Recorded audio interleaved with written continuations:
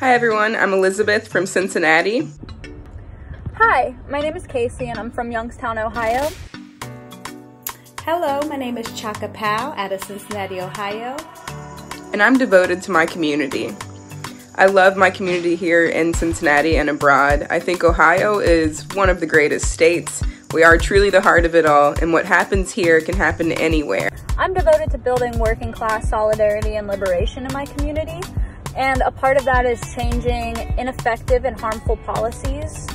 And I think that we should be utilizing every tool that we can in the pursuit of working class solidarity. And I am devoted to my family and my community. I believe in the mantra, each one teach one, and that is the importance of building legacy and building power within your family and community. For this reason, I'm voting for Ohio and for my community. I want you to join me in voting on November 3rd in this presidential election. There's so many other important elections that are happening that day as well. So make sure you vote. And that's why I'm voting on November 3rd.